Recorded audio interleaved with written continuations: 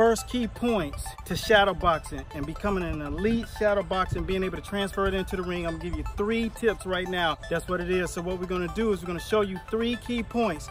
The first one is keeping that head off the line, hand positioning. So you're right here. So whenever you make that move, you want these things intact. And when you go to the side, making sure your hands are still up.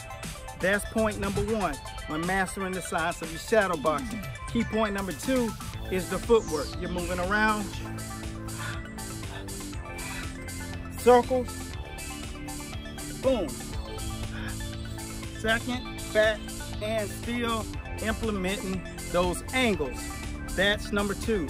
Number 3 is having a solid jab. Positioning your hands, pop, when you're throwing it, pop, double, and putting your other key principles intact.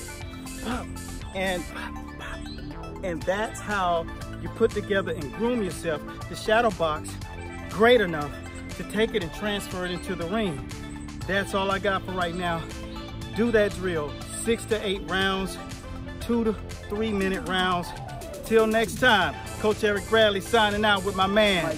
And in the building, this is Master Boxing. Go get your masters in boxing. Go visit us on the site and enjoy the gift.